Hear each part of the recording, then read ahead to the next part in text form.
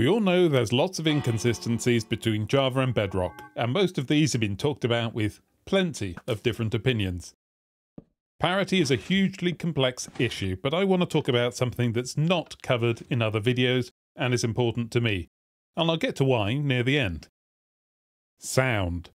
In particular jukeboxes and music discs. But before you click away, this is different to what's been covered before, and here's why. For me, it started with Bedrock being ahead. There was a jukebox and the ability to use redstone with it. Great.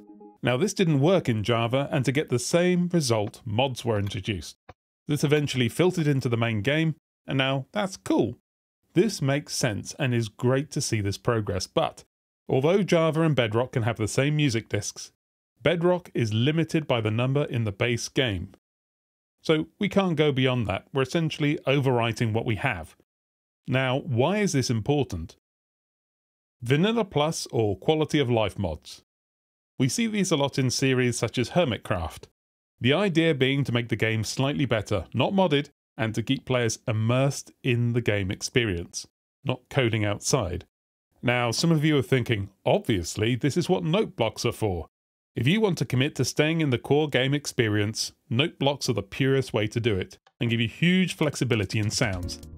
And I absolutely agree with you for sound, but two things. One, I want to communicate voice and spoken language, and two, there's a precedent set. So let's immerse ourselves. You as a player exist in your Minecraft world. And this player has the technology for both music discs and jukeboxes to exist. In fact, you have the skills as a player to craft music playing technology, the jukebox and note blocks.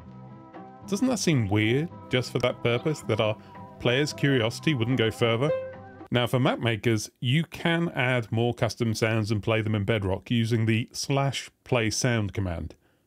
But this both needs a command block and a target player. This is great for map makers, but really falls short of the objective of staying immersed in the core game that's Vanilla Plus. And as of today, there isn't extensibility to create mods and add-ons in Bedrock to achieve this, like in Java. So why would you need this? There's lots of reasons, such as accessibility, to be able to communicate broader concepts, or just to add broader layers into the game.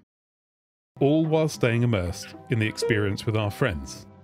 Now to be clear, I'm not saying this needs to be in the core game, but I am saying the option to create this in-game experience extensibility for sound really should. If it was, I'd be the first in line to build something for Bedrock. So what's my special reason? Well, I'm converting Tango Tech's Decked Out 2 to Bedrock in survival, and I really don't want to use command blocks. There are way more sounds for this game than music discs, and that feels like a really limiting factor. Anyway, that's my thoughts. It's good to get it out into the universe. Thanks for listening. Bye.